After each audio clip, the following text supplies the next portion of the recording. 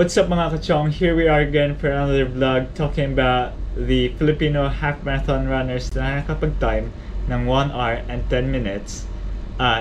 This will be the part 3 of this vlog because nakatanggap pa tayo ng additional information at dapat kailangan natin i-include sila.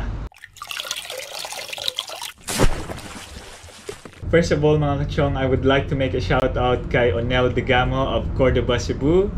Thank you talaga bro sa support mo at saka making a very big impact sa running community natin dyan sa Cordoba. And also mga kachong, kung bago kayo ulit sa channel ko, please do hit that subscribe button and then bell button para ma-notify kayo sa every time na pag-upload natin. So wag na nating patagalin, simulan na natin mga kachong.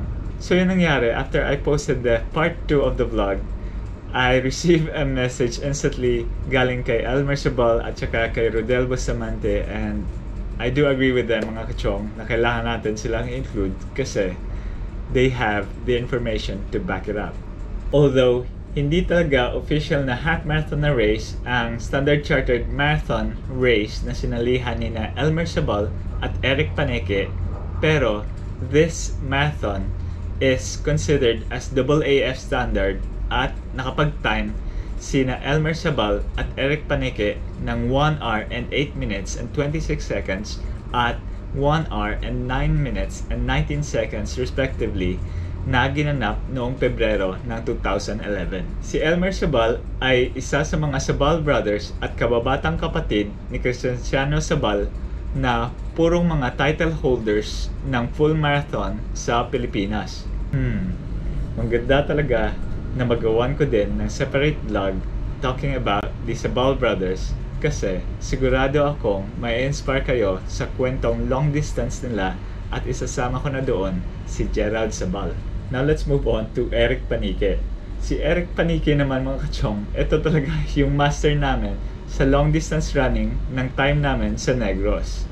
Kung sa Hiligaynon pa, ang pinakabaskog.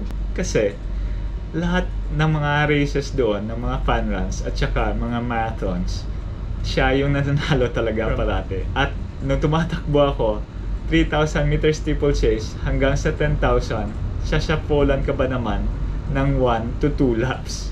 At nakakatuwa talagang malaman na na-pursue talaga ni Eric Paneke yung kanyang goal na maging isa sa mga marathon king din sa Pilipinas.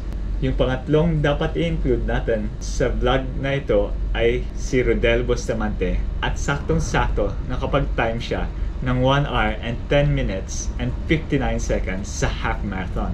Ito ay nakuha niya sa Milo Marathon Regional Elimination Race na ginanap sa Davao noong way back 2004. Sayang nga lang na hindi siya nakatakbo sa finals kasi timing din nakatanggap siya ng tawag sa application niya na sa PNP at dito pinriority niya talaga yung pagpasok sa PNP kasi gusto niyang i-secure yung kanyang future. At alam niyo ba mga kachong, siya din yung kauna-unahang coach ni na Jonal Bonchet at saka Rafael Polikit sa Tagum. At alam nyo, yung dalawang ito ay mga gahi talaga sa long distance running. So after receiving this information mga kachong, kailangan ko talang i-update yung rankings natin and eto na siya ngayon. At huwag niyong kalimutan mga kachong, this ranking of mine only covers the 2000 until 2020 na mga Filipino half marathon runners. At baka kasi magtaka kayo na hindi ko na-include yung mga Filipino long distance runners na mga kings noong earlier 2000. At na-include ko na sila sa aking part 1 of this vlog. So again mga kachong, sana nag-enjoy kayo sa vlog na ito and then you've received the latest update. At kung sino pa yung hindi natin na-include, please do feel free to send it to me para mai-ratify natin, mai-check natin kung talagang nakapag-time sila ng 1 hour and 10 minutes for the half marathon.